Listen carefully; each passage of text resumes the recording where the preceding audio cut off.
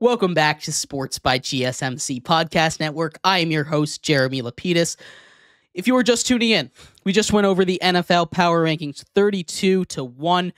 In this segment, we go to our winners and losers in the NFL. Much like college football we did yesterday, we've got 5 winners and 5 losers in the NFL this week. We're going to start off with the winners, but before we get into that, remember, if you would like to be an even bigger part of the show than you already are, all you need to do is go to gsmcpodcast.net.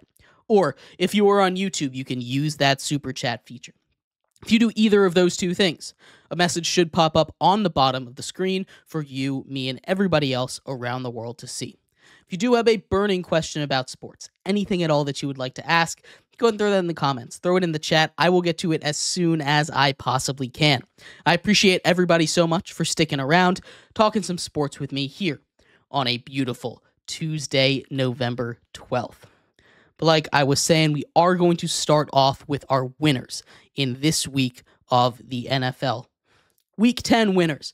Again, 5 winners, 5 losers. Starting off with the winners here. At number 5, very simply, it's the MVP race. This was going to be a stacked race from the beginning. We did our mid-season NFL MVP report earlier on in the season, or earlier on last week, I should say.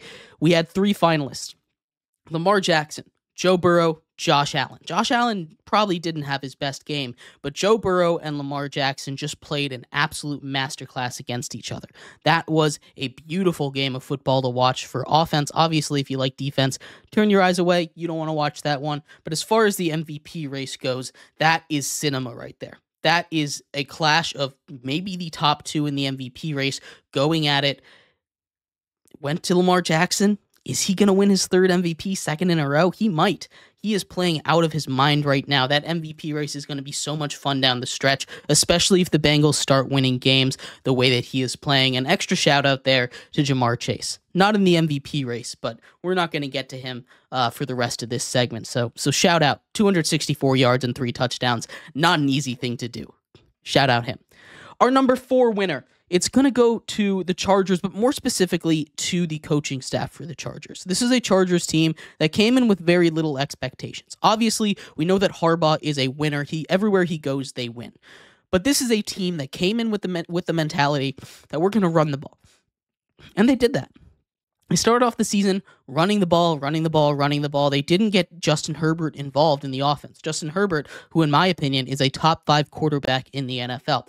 They have been able to see what this roster is made of and not get stuck in their ways. Not get stuck in the we're only going to run the ball. We're not going to let Justin Herbert sling it. And they've continued to be a run-first offense. That's fine. They deserve that. With the way that J.K. Dobbins is playing, they deserve to be in that run-first kind of mode. But it's also super important that they see, and I think they are, the value of a quarterback like Justin Herbert.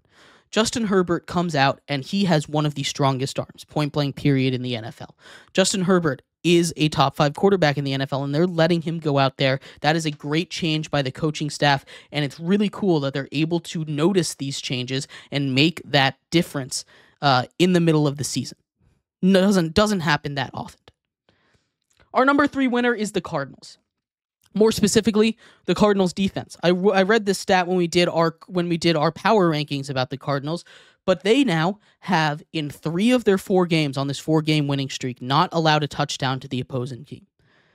That's insane. This is a Cardinals defense that I had ranked as one of the bottom 5 in the league heading into this season. And through the first 6 weeks of the season, I felt very justified in that ranking. They didn't show me anything that made me think, you know what? I'm going to change my mind about this Cardinals defense. They had a couple games over there where they were able to step up a bit, but they never really showed me that, hey, this is a Cardinals team that I need to stop sleeping on as far as the defense goes. And then in this win streak, they have done what barely ever happens in the NFL. You barely ever hold teams without a touchdown anyway in the league, but to do it 3 out of 4 games, 2 games in a row against some solid opponents. The Bears, who, yes, they're struggling, but had, a little bit of momentum earlier on in the season. They did it against the Chargers a couple of weeks ago on Monday Night Football. And then, of course, they do it last week against Excuse me. And then, of course, they do it this week against the Jets, a Jets team that had a lot of momentum. This is a Jets team that was coming off of their biggest win in a very, very long time in their franchise. That was a huge, huge win for them, and they're just shut everything down. The Cardinals are the number 3 winner this week. Number 2 winner, it's the Chiefs. They keep finding ways to win, and I can't ignore it anymore. The Chiefs, not that I really was ignoring it, but that special teams for the Chiefs really stepped up. It hasn't been the usual suspects at the time. In the beginning of the year, we thought the offense was going to be great. They finally got some receivers. They were going to turn it around. The thing that kept them in games, kept them winning games, wasn't the offense. It was the defense, specifically that linebacker core. And that linebacker core, I still think, deserves a lot of love. It still deserves a little more love than I think it's getting, because I think it's the best linebacker core in the league, and I think it's the best defense in the league. But special teams really stepped up huge. Obviously, we know all about kickers. Kickers are important, but the special teams, the amount of work that the Chiefs must put in at special teams, the amount of film that they must watch to find the weakness in that Broncos offensive line and exploit it at the most opportune time. The Chiefs, great coaching. They keep finding ways to win games, and they're still undefeated. This is a scary Chiefs team. They're only going to get better. They're only going to get more healthy. And, I mean, come on. They're just really good at football, guys. The Chiefs are the number 2 winner this week, which puts us at number 1. The number 1 winner, the team that made me change my opinion on them completely this week, was the Steelers. The Pittsburgh Steelers came out there and showed me something I have not seen from them all season long, which is a competent offense. Against the Giants, a game that their last game that they won heading into the bye, the offense, while it still worked, was not very competent, if we're being fair. They had a punt return touchdown, and they didn't really get much more offensively. This was a huge performance by them. Russell Wilson, while he wasn't the most accurate, was able to put the ball in harm's way without turning it over that much. And maybe that goes to point at how bad the Commanders' secondary has been, because it's been bad. Mike Williams scores his first touchdown as a Steeler in his first game. Congratulations. That is a huge get for them. George Pickens makes some of the most insane catches I've ever seen. And this is a Steelers team that is changing my mind. We all know about that defense, but the way that Russell Wilson is transforming that offense, this is a Steelers team that could be very dangerous, and they're the number 1 winner of the week. But let me know what you think. We're going to take a quick break here. When we come back, we turn our attention to the losers this week in the NFL. The top 5 losers this week coming up in just 1 second here on Sports by GSMC Podcast Network. Welcome back to Sports by GSMC Podcast Network. I am your host, Jeremy Lapidus. Today is Tuesday, November 12th. If you are just tuning in, we just finished going over the winners, the top 5 winners from the NFL in Week 10. A big week for a lot of teams. Bad teams got a lot of wins. Good teams got a lot of wins. The middle kind of suffered a lot in this one. But regardless of that, we're going to get to our top 5 losers of the week in just 1 second. But before we do, remember, if you would like to be an even bigger part of the show than you already are, all you need to do is go to gsmcpodcast.net. Or if you are on YouTube, you can use that super chat feature. If you do either of those 2 things, a message should pop up on the bottom of the screen for you, me, and everybody else around the world to see. If you do have a burning question about sports, anything at all that you would like to ask, go ahead and throw that in the comments. Throw it in the chat. I will get to it as soon as I possibly can. I appreciate everybody so much for sticking around, talking some sports with me here on a beautiful Tuesday, November 12th. But like I was saying, we are going to get into the losers here in just 1 second. Top 5 losers this week from Week 10 in the NFL. And we're going to start at number 5. And this is a team that I talked about yesterday. It's the Colts. The Colts are at number 5, and it has to do with the quarterback situation. I've talked a lot about this, and I still haven't found a reasonable explanation for what they're doing at quarterback. The Colts are a team that they're just fine. They're going to be around 500 all year long. And that's fine if that's what the Colts are going to be, but they clearly want to be a playoff team. They're not a playoff team. The way that Joe Flacco is playing ball, it doesn't show you that he should continue to be the starter, and yet now they've named him the starter for the 3rd straight week. I did understand the benching of Anthony Richardson back a couple of weeks ago when it happened. It was a really bad look for him. He hadn't played his best football. People were all over him about it. He wasn't accurate. He tapped himself out of a game. Not a good look. I completely understand wanting him out of there at that point. But now 2 weeks later, when your justification was, Joe Flacco gives us the best chance to win. And I wasn't arguing then. They've lost 2 straight games. They've played awful. Joe Flacco, in particular, has played awful. They refuse to go back to him. And I don't know what the relationship is like there. I don't know the real reason, because I don't think they're really communicating that to the public or really saying why. Apparently, they didn't communicate it to Anthony Richardson himself.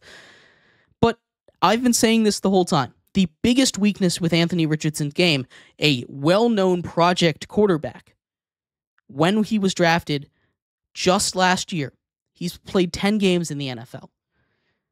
A well-known project quarterback was his accuracy. And there's a lot of things you can learn on the bench in the NFL. You can learn how to read defenses.